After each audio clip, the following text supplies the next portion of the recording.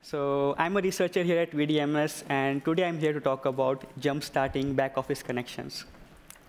So back office can mean a few things. It can mean data centers, or it can mean points or POPs, or points of presence if you're a CDN. And the focus of my talk is need for speed. So as you can see here, speed is important in all aspects of life, even if you're a child or an adult. And for our CDN, it's our top priority. So we have around 90 POPs in 5 different continents, and we serve tens of terabits of traffic. And when it comes to speed, we try to find every possible way to improve our performance.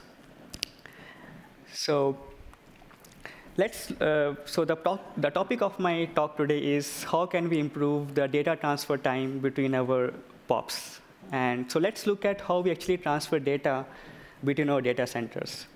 So what we do is we use this thing called persistent TCP connections between our data centers. And what that means is once you send some data, you don't close the connection. You reuse these connections. And using persistent TCP connections has 2 main benefits. Number 1, you don't need to create a new connection. And what that means is you don't need to do a TCP handshake, which takes a significant amount of time. The other benefit is that when we use persistent connections, because they're open for so long, they have much higher bandwidth, because they have much larger congestion window sizes.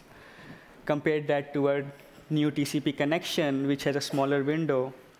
It takes a lot of time to grow. So for these reasons, we use persistent connections. We like them a lot, and we always want them to stay on forever.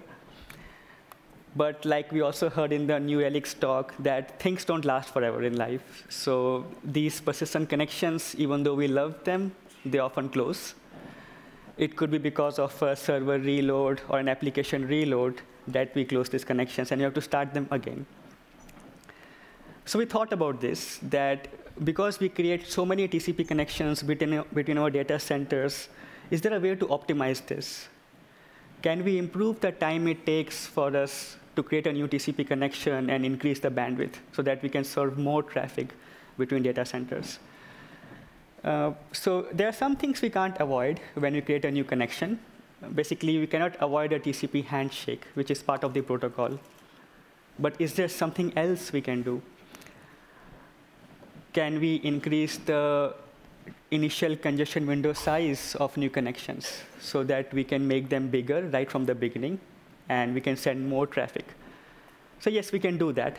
That's very simple. But can we do it in a way that's adaptive in nature, so that we can learn from the network around us and make the connections big enough to send good traffic, but at the same time not cause any new congestion? And if we can do it this way, can we do it on a CDN scale? So basically, that's what our team did.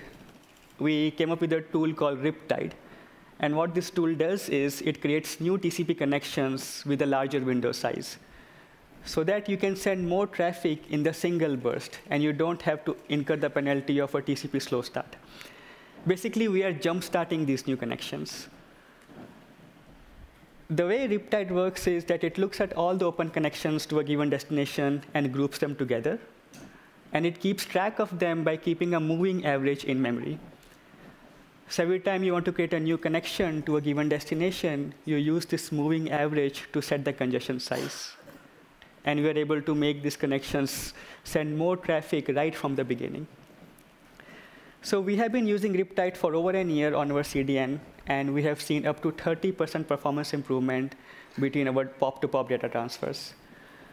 So we like this tool a lot. It's a simple script that runs on user land, requires no kernel patching, low resources, and uses basic Linux commands like SS and IP to get and set these congestion window sizes.